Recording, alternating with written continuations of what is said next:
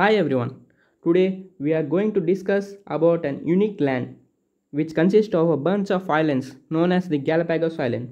The Galapagos Islands are a chain of islands or the archipelago in the eastern Pacific Ocean. They are the part of the country Ecuador in South America.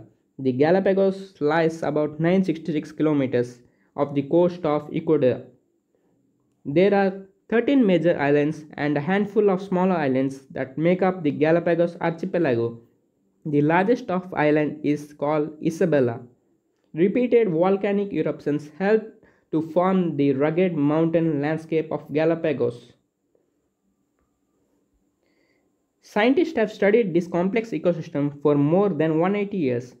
British naturalist Charles Darwin, as you can see in this picture, may be the most influential scientist to have visited Galapagos Island.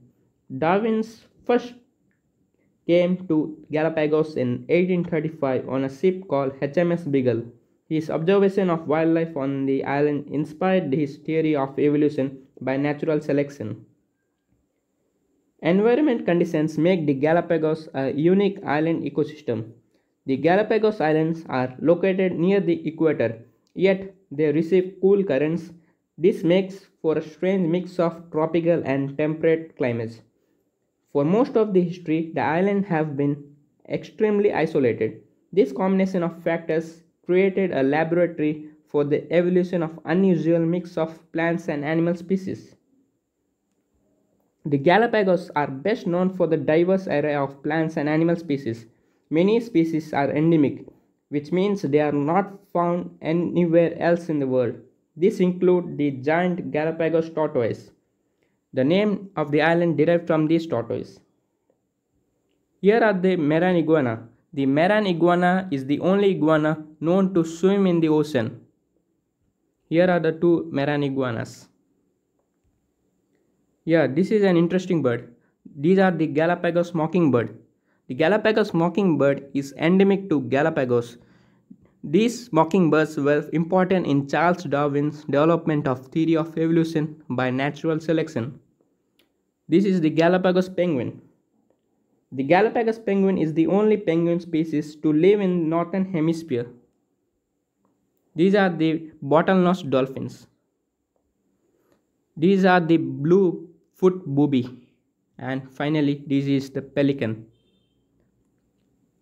But introduction of plants and animals such as feral goats, cats and cattle brought accidentally or willingly to island by humans represent the main threat to Galapagos Island.